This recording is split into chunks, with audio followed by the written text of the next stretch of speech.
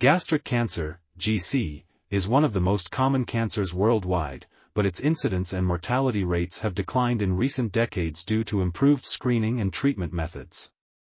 However, certain countries remain highly affected, especially in high-income economies, where the incidence of cardia-types is steadily increasing. As a result, GC remains a major public health concern, ranking third among all causes of cancer death globally. Two-thirds of deaths still occur in low-income countries, but the global numbers are changing, and new regional challenges must be addressed. To better understand the current state of GC research worldwide, this study combined bibliometric analyses with density equalizing visualizations.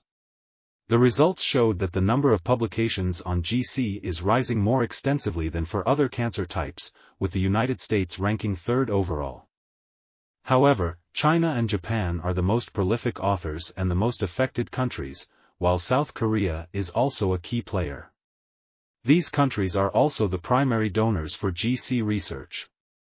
Additionally, the number of articles and expenditure for R&D are positively correlated, suggesting that increased investment in research may lead to higher publication outputs.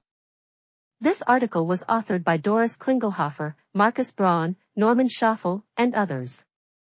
We are RTCLTV, links in the description below.